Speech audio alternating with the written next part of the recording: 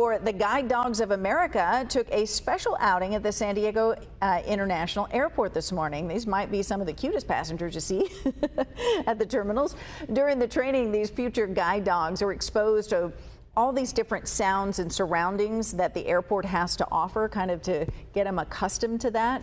These puppies range from 9 to 17 months old and have received specialized training since they were just 8 weeks old. For the next several months, these puppies will be evaluated and assigned based on where their talents lie and how they'll best fit with someone.